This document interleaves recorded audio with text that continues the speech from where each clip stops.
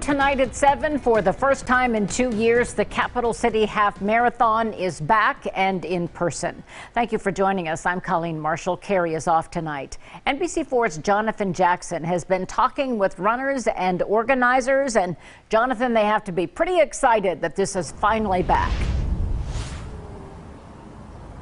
Yeah, Colleen, the two words I heard most out here from people as they come to pick up their racing gear for tomorrow was, "It's back." They are so excited to participate in tomorrow's race. Now, due to COVID, the past 2 years, the event has been limited or virtual. But tomorrow, it will feature over 10,000 runners with around 1,500 volunteers, all helping to put it together.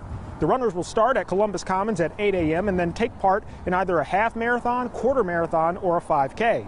And these runners say they're more than ready to get back out there. I've ran this race at least 5-6 times, and I love the Cap City Half Marathon. This is my first time for the Cap City Half Marathon. I signed up for it 2 years ago, so I've been waiting for a while to get back here and actually run it for the first time. Now, the event also has a huge impact on local businesses, and coming up later tonight, I'll show you how it's having an impact on the revenue here in the city. Local for you in Columbus, I'm Jonathan Jackson, NBC4.